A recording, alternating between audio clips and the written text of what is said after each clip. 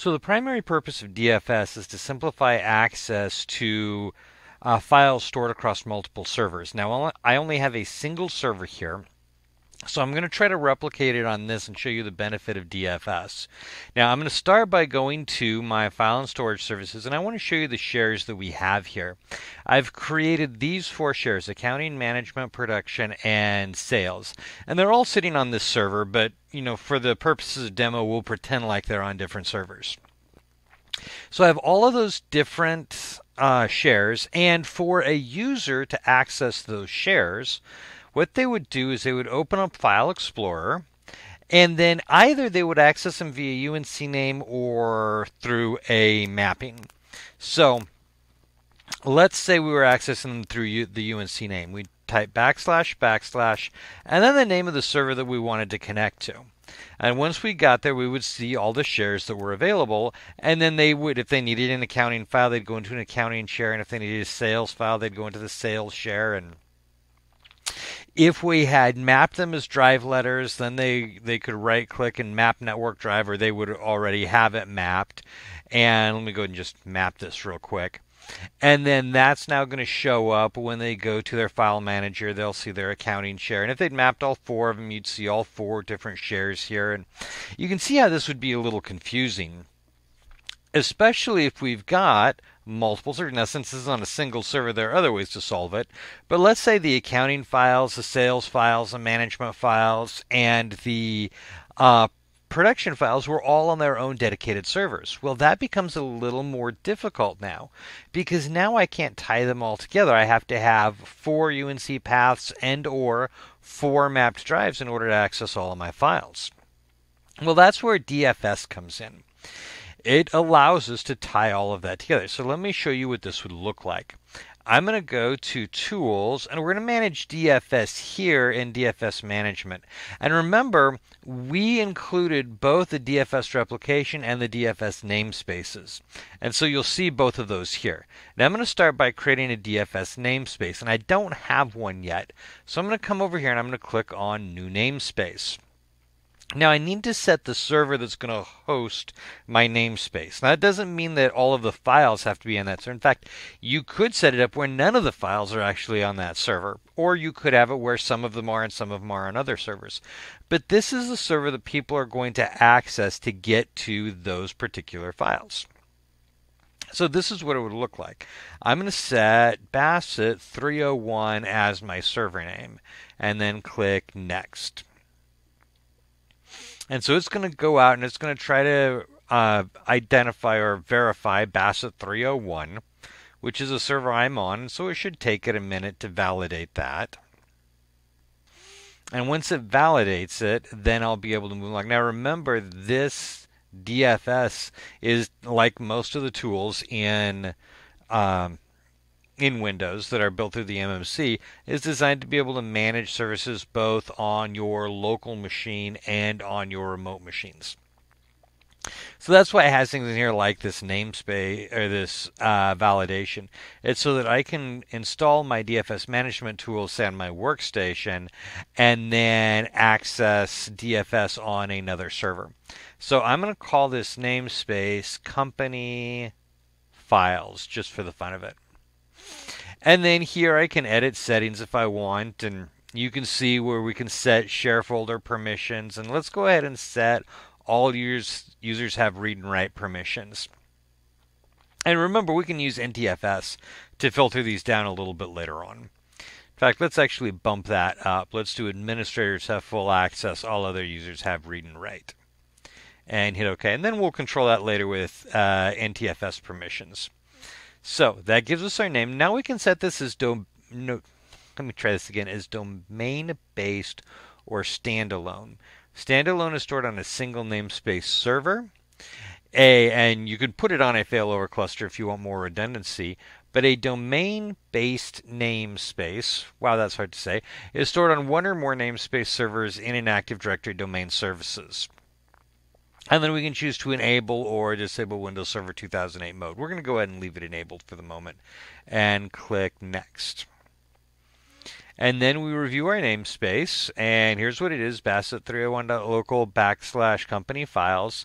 We have a domain-based namespace, a namespace server, a root shared folder will be created if one does not exist. Local path for the namespace shared folder will be DFS roots company files. And then we're giving administrators full control. Everyone else has read and write. And let's click create. And this will work on creating our namespace. And this will take it a second here.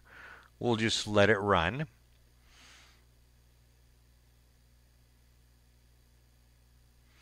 And then once it gets done, we'll be able to add targets to our namespace.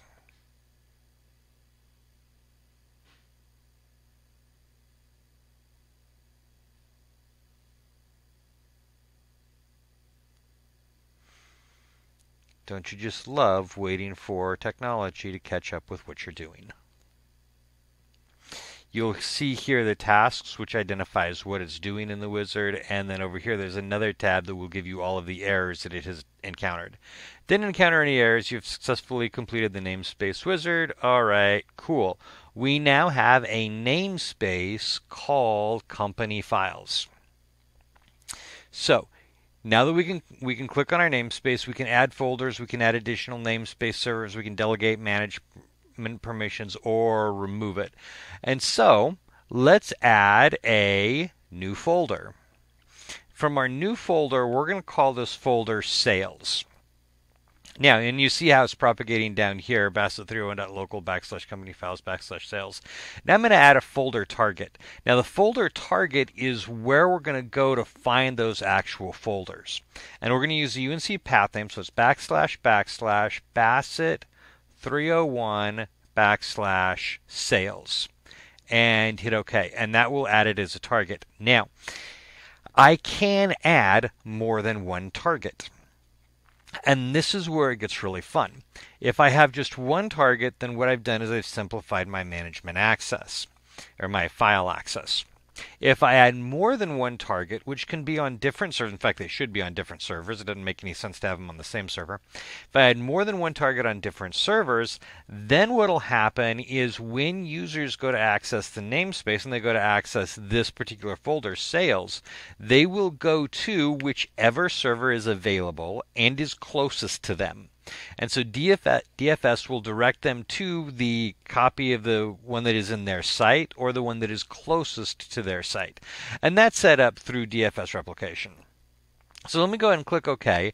And then this will add that as a folder or as a target. I can add a new folder. Let's do accounting. Let me capitalize that so it looks better. Accounting, I'm going to add a folder target. This time I'm going to browse for it just for the fun of it. And you'll see all of our shared folders, and we'll hit OK. And then let me go ahead, we'll hit OK to that one, and then we'll add another. So we've added sales, accounting. Let me add a new folder. This one's going to be management. I'm going to add, and this time I want to show you something else when I browse. So this is showing me everything that's on, showing shared folders that are on my current server. I can browse up here to find a different server if I'm trying to access a share that's on a different server. I can also choose to create a new shared folder from here as well. So let me do management. And then we're going to add one more.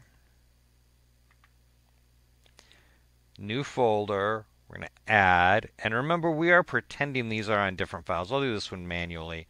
Basset301 /production. Probably help if I set the name for it too, wouldn't it? Production. Okay. Now, this gives me my namespace. And now I can add a new namespace server to it, delegate management permissions, remove it from the display, or look at its properties. And in its properties, we'll see the namespace, the type, the description, the referrals. So if we have more than one target, how do we refer the clients to the right target?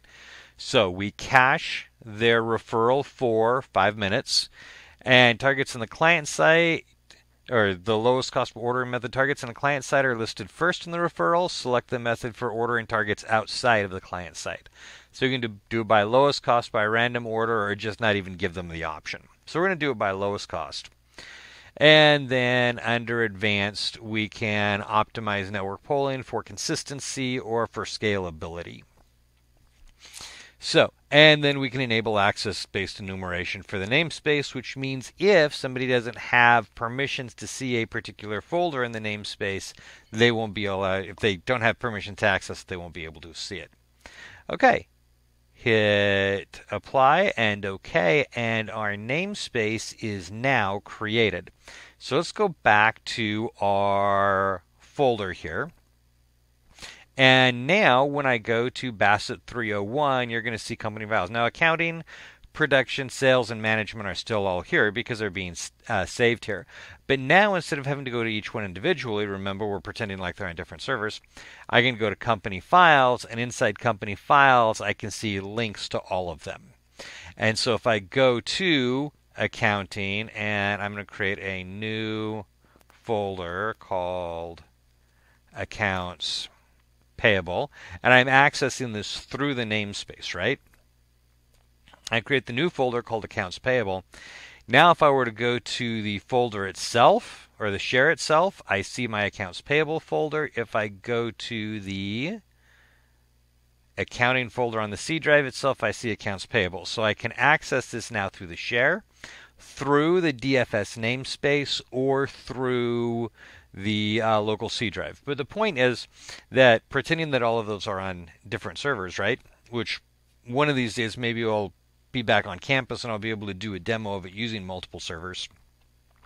But hopefully you can see how DFS does simplify access to all of those folders and bring all of your information together. Users, by the way, or administrators, can still map that as a drive letter. So I'm going to go to Bassett 301, and I can right-click on Company Files and map the network drive, and now that gives me one drive letter to access all of my company files, regardless of which server they're on.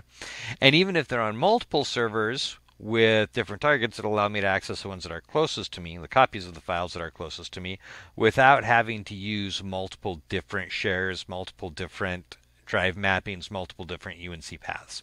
So that's how we configure a DFS namespace and why we may want to.